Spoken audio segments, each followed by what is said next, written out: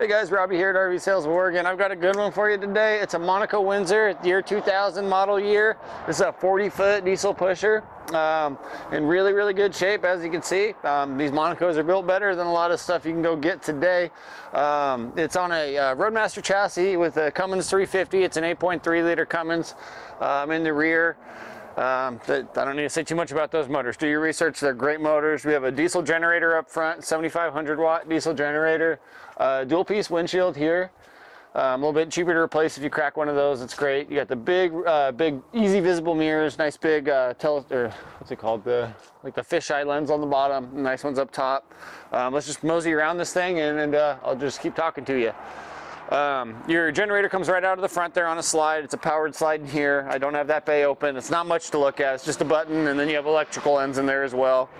22.5-inch commercial size Alcoa wheels here, so Bridgestone tires on there.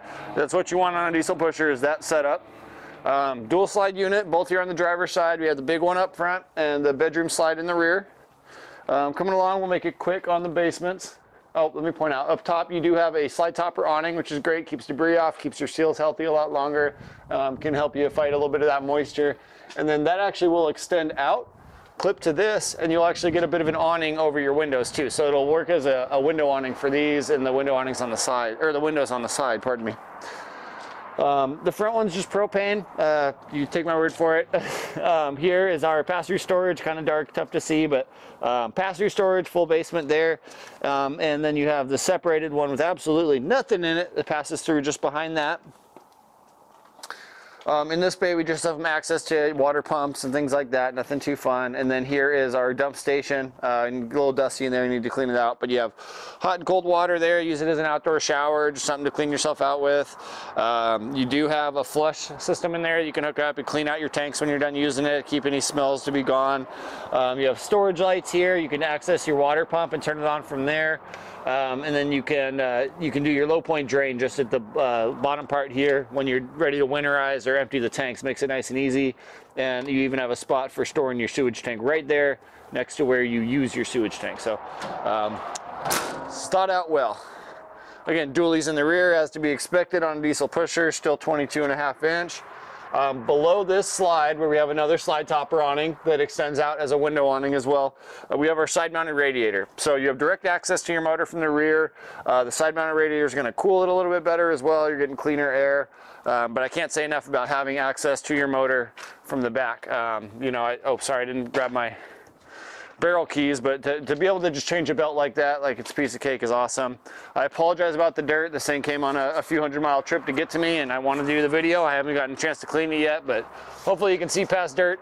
It's been rainy and stuff here, so we got dirt all on the back here. You have, I believe, an 8,000-pound hitch here. Forgive me if I'm off, but I'm being conservative with that. I wouldn't say it's anything less than 8,000 pounds. If anything, it's more. And you do have a 7-pin hookup there for trailer brakes and things like that.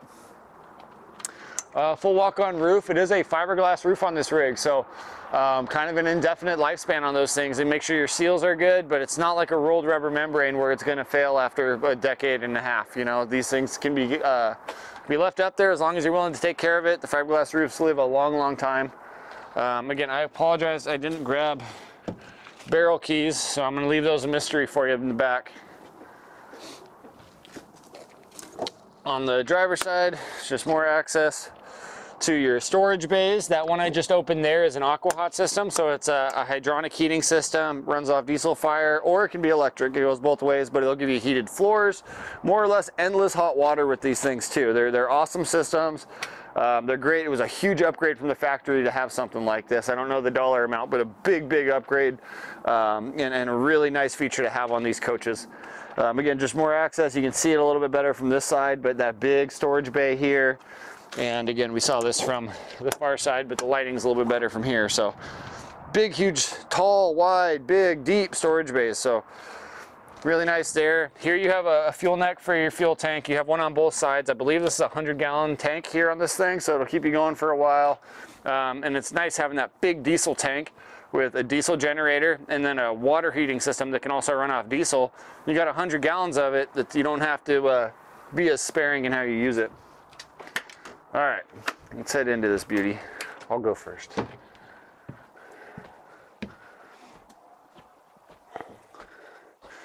So this is more or less how I got it. Again, I'm going to go through and do a little bit more cleaning, but you can see it was cared for well.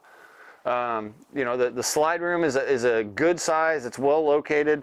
And when it comes in, what's really nice is it doesn't obstruct your space that much. It really comes into about here, and you still have a very workable space. But we'll move on to that. Let me show you a few things here at the dash. Just to my left here, we have the control board for your HWH leveling system. So you just do that right there. Above that, we have heated mirrors. We have that step cover, so when you're coming in, no one's hanging their feet over the stairwell. Allison 3000 transmission here. That's a 6-speed Allison. That's your selector box here for it. You have the smart wheel. Monaco like to use these, and they're really nice. You don't take your hands off the wheel for much. You got, you know, high beams, windshield wipers, cruise control. And everything's really just right here that you're going to need to access, minus your transmission, which is located here. Dash is fairly simple, but you know, not dated or anything like that. You can set your idle higher. You can run engine diagnostics from here. You can do an auxiliary start, which jumps your chassis with your house batteries, and vice versa. And then just as far as gauges go, speedometer, tachometer, radiator temperature, oil pressure, fuel, voltometer, transmission temp, which is very, very helpful, turbo boost, which is just fun to look at if you're asking me, and then your air brakes, your air pressure readout there. Fairly simple dash. AC units should look familiar to you. I think these are out of a Ford. And then CD player here. These head units can easily be updated if you wanted something a little bit more current. You do have a CB radio as well. It can be very handy if you're in low cellular range areas, and our backup camera is right there. You do have the defroster fans up front, and you have this nice privacy curtain that will close all this off, so you are not losing this space when you're camping in it and at a park. Both of these chairs do swivel around, so you just extend your living room. You're not losing it to cabin space. I always have to point it out, it's a Monaco, built in a great era for motorhomes. So if you look around at the quality of materials, you see it's all solid wood, very well constructed, good hinge work. All your hardware in here is just, if anything, compared to current day stuff, I would say it's overkill, but this is how they did it. That's why there's still so many of these on the road, is they just built them so darn well with great materials. Obviously older TV, to 2000, not a problem. If you need a TV, that can be updated. Sun visors here. But yeah, moving back into the living room here. What's nice, you have this kind of, you know, it looks like a little nook, but this guy will fold out into a table. And where that's really nice is because you keep in mind your passenger seat is going to spin around, and then you have a recliner here. You can kind of have a card table, a place to just turn around, maybe take your eyes off the road for a little bit and face another direction. But just really works as like a very usable nook, you know. If you know, you have more than 4 people, you could have 2 people dine here and 4 people dine there. But just gives you options, a little bit of storage in there as well. Monaco always did a good job storage along here. They never put it in a way where you're going to be bumping your head on it. But out of the way, storage is always good. Here we have a scissor bed, so this will unfold to make into another sleeper for you. Your table here, if I can do it without looking like too much of a fool, does leaf out, and I have a couple of folding chairs in the back that match these chairs, so you can seat 4 here more comfortably. In the kitchen, you have quite a bit of extra counter space in here. It's a solid surface counter, which is great, especially when you're cooking on it. These can't swell. It's a solid surface. I can't say enough about that. I'm sick of looking at MDF for counters. Here we have a double din stainless steel sink with wand. 3-burner propane stove here.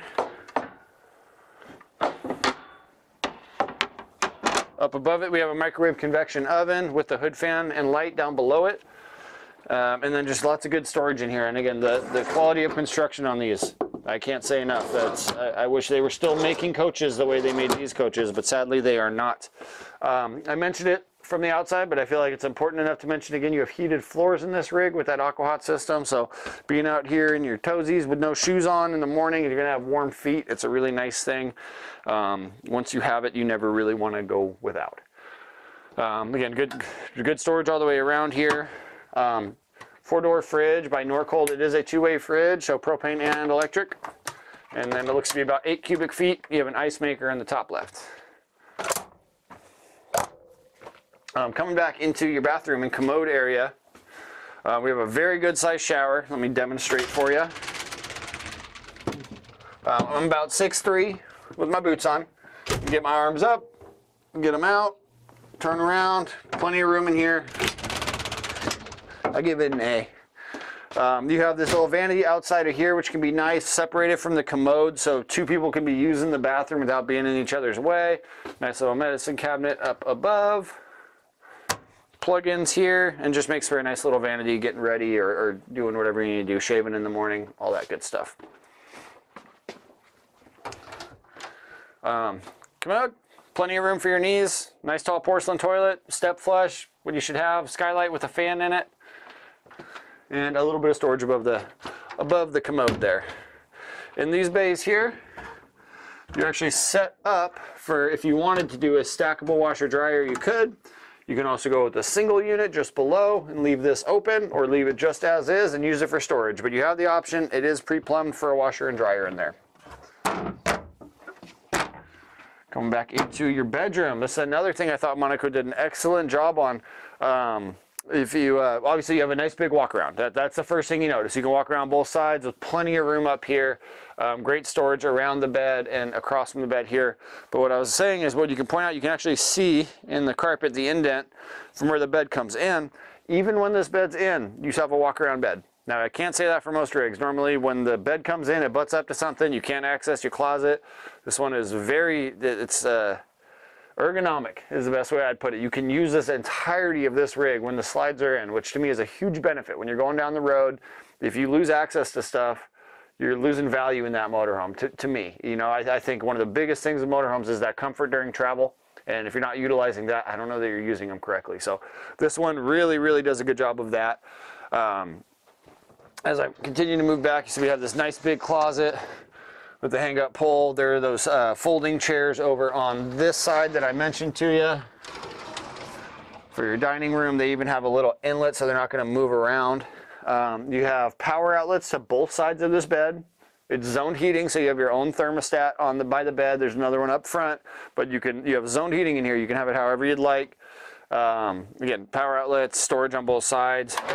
Great deep storage. I don't know if you can get an idea, but that's almost 3 feet deep in storage there for these shelves. And then up here, really nice big, kind of tucks away there into the corner. You can kind of hide some stuff if you need to have some things you don't want everybody seeing.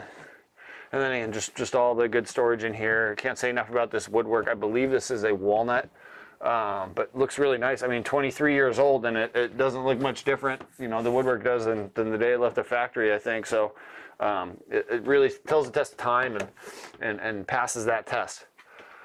I think I'm gonna leave it at that, guys. Again, I'll just kind of go over it in case I did forget something. It's a 2000 Monaco Windsor, 40-foot model, Cummins 350. It's an 8.3 liter Cummins in the back. Allison 6-speed transmission, Allison 3000 6-speed on a Roadmaster chassis. Single owner rig. Very odd that happens, but it was a single owner rig.